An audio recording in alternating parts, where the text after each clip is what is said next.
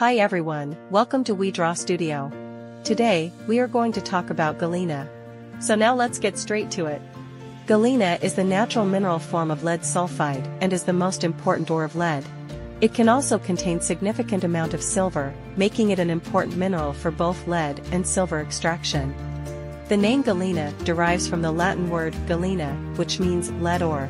The mineral has been known since ancient times, with evidence of its use dating back to at least 3000 BCE in Egypt and the Mediterranean region.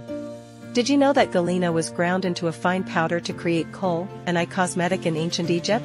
It was applied around the eyes, not just for aesthetics, but also to protect against the sun's glare and infections. In ancient alchemy, lead was considered magical, and galena, as a lead ore, was thought to have mystical properties. Alchemists used galena in their experiments, believing they could transform lead into gold. Galena forms in diverse geological environments, including hydrothermal veins, sedimentary deposits, and in association with other sulfide minerals. It is often found with minerals like sphalerite, fluorite, and calcite, creating striking specimens with its metallic cubes surrounded by colorful crystals. Major deposits of galena are found worldwide, with significant mining operations in countries such as the United States, Australia, Canada, China, Peru, and Mexico.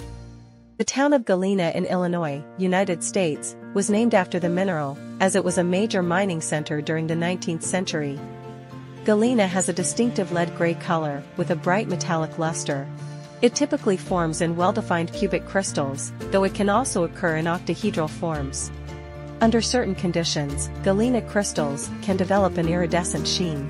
When exposed to air and moisture, they can form a thin film of oxidized lead compounds, which displays rainbow-like colors due to light interference.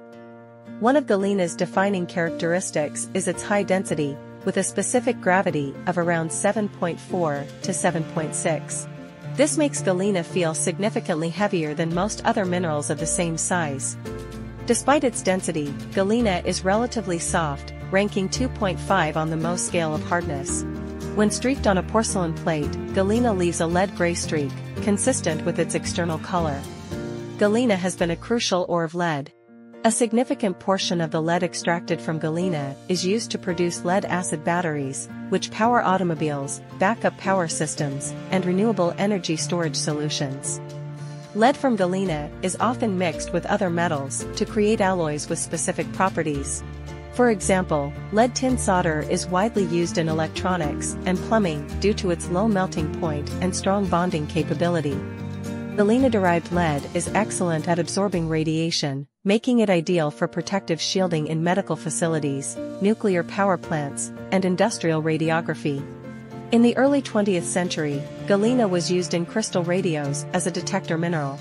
A fine wire, or cat's whisker, was placed on the galena to pick up radio signals, making it one of the first semiconductor materials used in electronics.